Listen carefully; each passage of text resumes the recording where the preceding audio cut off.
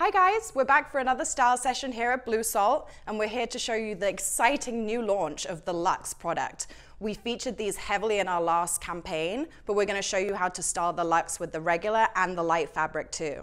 Okay guys, so the first look I wanted to show you is one of my absolute favorites. Actually, we had it in the front of our campaign on the runway, and she's wearing the new Luxe blazer. So you can see it's got this heavier fabric inside, and it actually really holds its shape well because of that.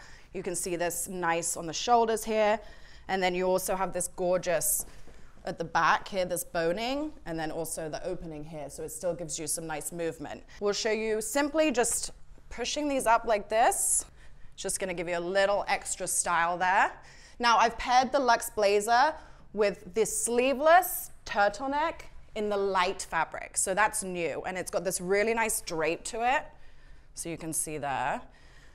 And then I've done it with the A-line skirt in the regular fabric. So she's wearing 3 different fabrics here, and I think the silhouette is just beautiful. It's very chic, it's very expensive. So I just wanted to highlight some of the accessories I chose to really elevate this look.